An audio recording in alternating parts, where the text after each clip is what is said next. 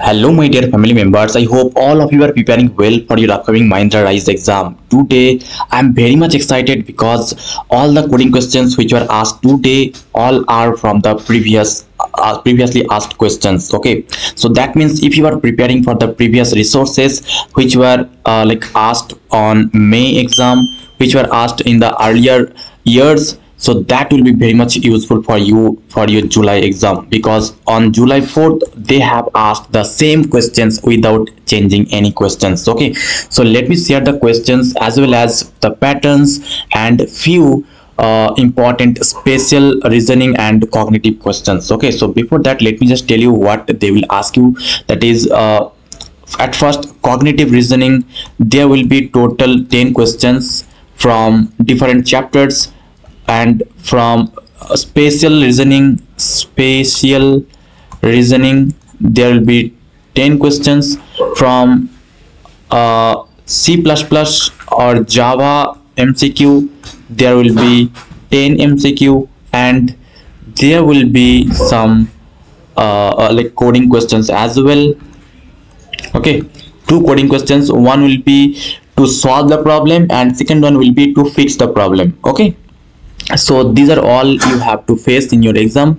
So I hope you are preparing accordingly. So guys, I know that very few resources are available in internet, so if you want to know what are the real questions being asked and how to prepare and what to prepare, then please visit topmate.io/techno_web. there you can get all the real questions which was asked recently in the recent drives and which are being repeated, and 100% guarantee most of the questions are being repeated. Okay, so I hope you understood. So let me share the cognitive questions at first, so that you know how what are the questions being asked. Okay, so for cognitive, let me give you one question at first from LCM. Let's say there are three clocks A, B, C are ringing simultaneously after 4 seconds, after 6 seconds, after 8 seconds. Okay, ABC clocks are ringing simultaneously after 4 seconds, 6 seconds and 8 seconds. So when they will ring together? This is the question, real questions asked today. So if you know how to solve that problem, then you can easily just do the LCM and LCM of the times 4, 6, 8, and you will get the output. Okay, so this is what they are asking. And from let me show the second questions. They are asking from profit and loss. Okay, profit and loss. They're asking questions from yeah, work, people. Okay, day. Okay, sorry, and they're also asking few more questions, guys. I could not remember all, but they are asking the questions this way, and also from number series and missing numbers this way. Okay, so let me share the coding questions which was asked recently. I have already covered these questions, that is related to multi-thread problem, and this problem was asked on 25th of May and again asked on 4th of July. So why I am asking to solve the previous questions?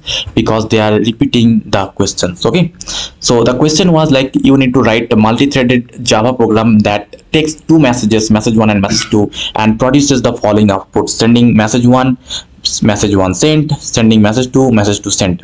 So this is what the output should be. Constraints are given, and here as you can see, if the message 1 is high and message 2 is by, then output is sending high, high sent, sending by sent. So message 1 and message 2, these are not hard coded, these are the sample inputs, and sending and sent, these are hard coded. Okay, I hope you understood. So let me just show what is the problem in this code and what to fix in this code. Okay, so this is the code you are given. Actually, I have already solved this problem and the video is available in Techno UF YouTube channel. So if you have been following, then it will be very much easier to grab all the questions. Okay, guys, please do subscribe this channel so that you can get all the latest updated content for you only. Okay, so this code was given. So what is the problem in this code? Let me share that. So the problem is, as you can see here, it is producing right output, sending high, high sent, sending by sent. But when you again run it, it probably will not be right. As you can see, high sent at first, but it should be sending high at first. Okay, sending high, then high sent, sending by sent. So this is a thread problem, right? So I hope you know guys what is thread a little bit. Thread is a class which helps us to do multitasking in Java, right? Not in only Java, but everywhere thread is used for multitasking. Let's say if you are using this window, this tab, then there will be some other tabs as well which are being like handled, which are being opened, okay, in the background. So those are all parallelly working. So that is what the multitasking comes into the picture. So thread, that's why helpful. So now thread, we are using here two threads. So if you are doing multiple tasks, so for multiple tasks, the computer, the laptop automatically assigns some thread to the task.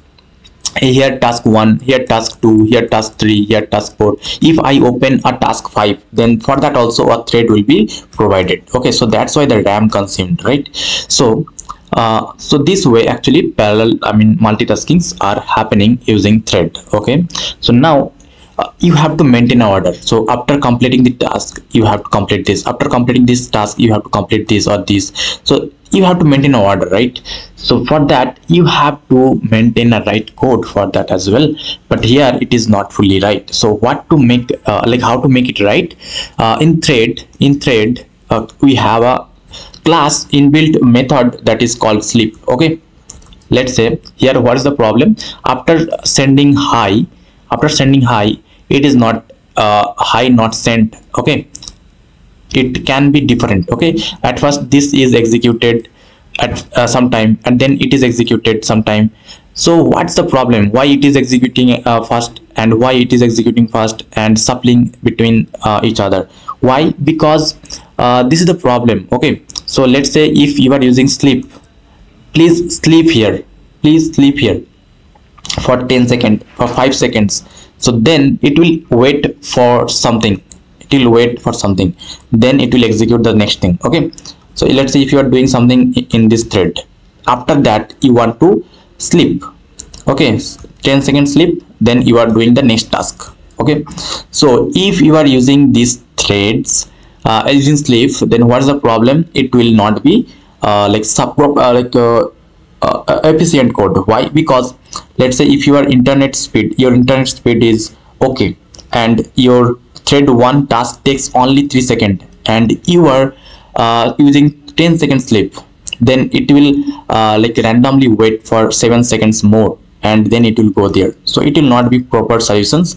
So you have to use something which will be good and like more productive for this code. Okay, what is that? That is join method. Okay, if you are using join method for thread, join method is also a inbuilt method in thread class which will help to execute the threads one by one in order. Okay, so after executing this thread, only this thread will be executed and line by line. So it will help us on that. So let me share the correct code so that you can understand better. Okay, so let me just comment it.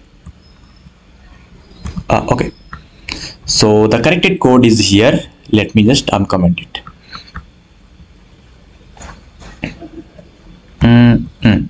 Okay, so now as you can see, inside thread 1 we have included sending and the input, and then input then send. Okay, so now inside thread 2 we have provided sending message to, I mean the input to, and input to send. Okay, so at first we have to start the thread 1.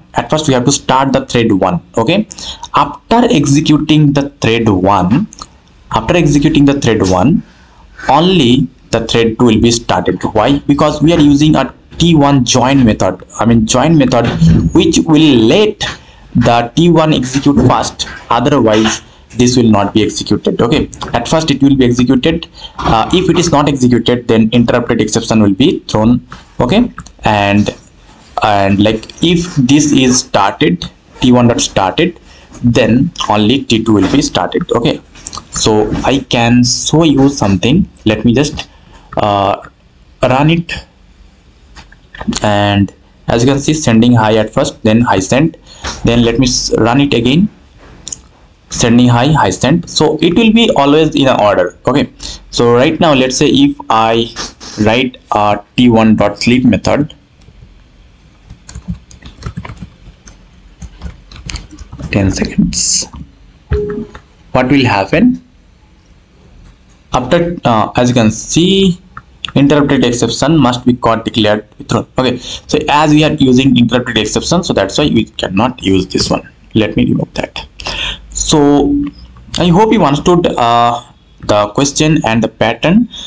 So guys, if you want to get all the questions which was repeated and which can be repeated in the upcoming time, so please visit topinto.io/tech_web. There you can get all the cognitive reasoning, spatial reasoning, interview experiences, and also coding solutions in C++ and Java both. So please visit and grab the opportunity right now. The link will be given in the description box. Thank you.